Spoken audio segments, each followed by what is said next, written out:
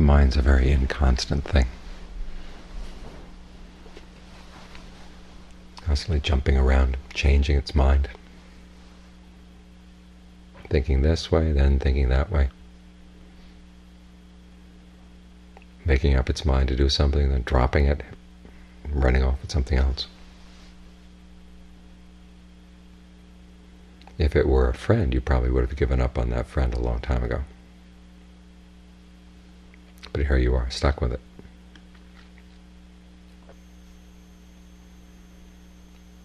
So what you want to do is to train the mind to be more like a friend, a true friend. And as Ajaan Lee points out in one of his Dharma talks, we've got a good friend right here with the body. What causes problems? Aches here and there, hunger and whatever. But there's a certain constancy to the body. The feelings of solidity, warmth,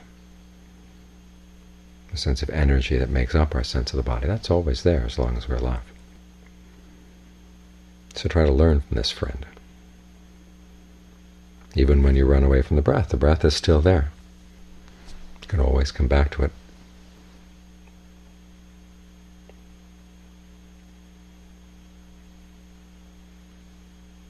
And then you find if you stick with it, it sticks with you. And it teaches a lesson in constancy.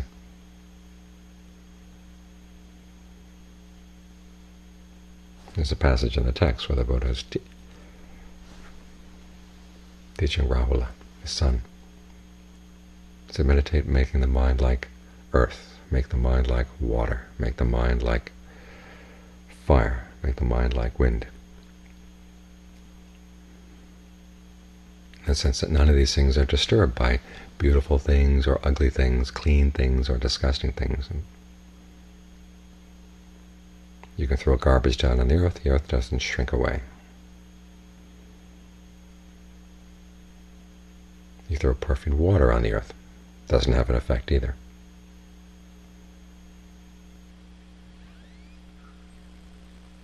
This is a large part of their constancy, is they're imperturbable. And that's a quality you want to develop in the mind. And you find that there is that quality of just knowingness. Then no matter what happens, there's a knowing.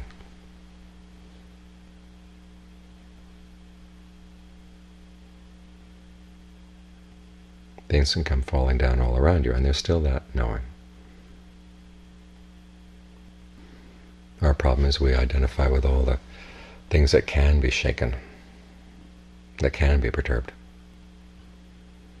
And so in the meditation we're trying to find our way to that spot of unperturbed knowing. Even though it may not be the deathless, it's a good place to be. Good, strong equanimity. A good, solid foundation inside. And we're taught our lesson about that property or that element of knowingness by looking at the properties in the body. You've got the earth, water, fire, the energy of the breath. These are basic properties that let you know that you've got a body here. And they're always there. Sometimes one may be more predominant than the others, but they're always there all the time. So when you see that the breath is constant, even when it's still, there's an element of sort of still energy that counts as breath as well. When you see that the breath is constant, try to make your mind as constant as the breath.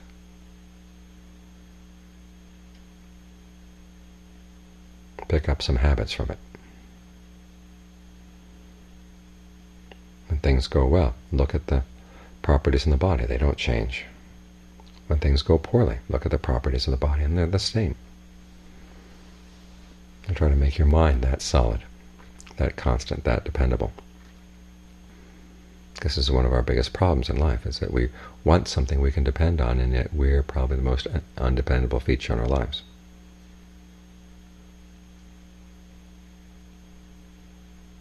The mind and all of its sudden turns, sudden changes. So we're trying to take this most unreliable part of ourselves and apprentice it to some parts that are a little bit more reliable. more solid, more constant, so that it will pick up their habits.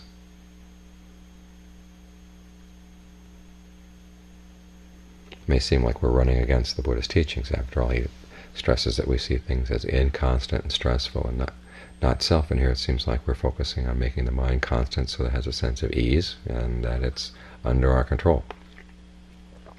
Well, only when you develop the mind in this direction will you begin to see the really subtle things that the Buddha was teaching about when he was talking about the three characteristics. You can't see what's inconstant unless you make yourself really, really constant. Otherwise, everything seems to be moving. You have no idea what's moving and what's not. And you can't detect subtle stress unless you have a very strong sense of ease. And you really can't know the not-selfness of things unless you try your best to bring them under your control. And you find the extent to which you can control things and where exactly you can't. In other words, you have to fight against the three characteristics if you're really going to see them clearly.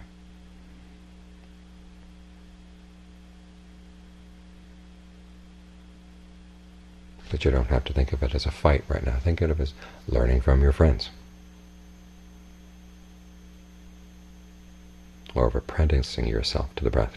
What does the breath have to teach you? It always comes in, always comes out.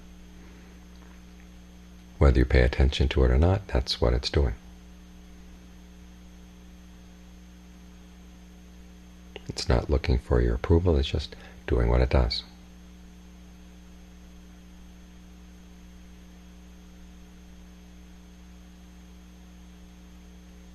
With a certain constancy. So at the very least, try to make your mind as constant as the breath. Stick with it all the way in, all the way out, and then all the way in the next time, all the way out the next time. Don't let there be any gaps.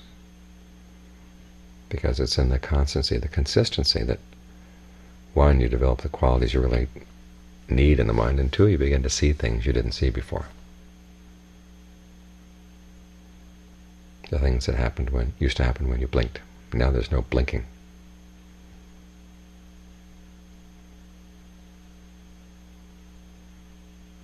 And it's when the mind can learn to rely on itself in this way that what it sees is really worth seeing and taking to heart.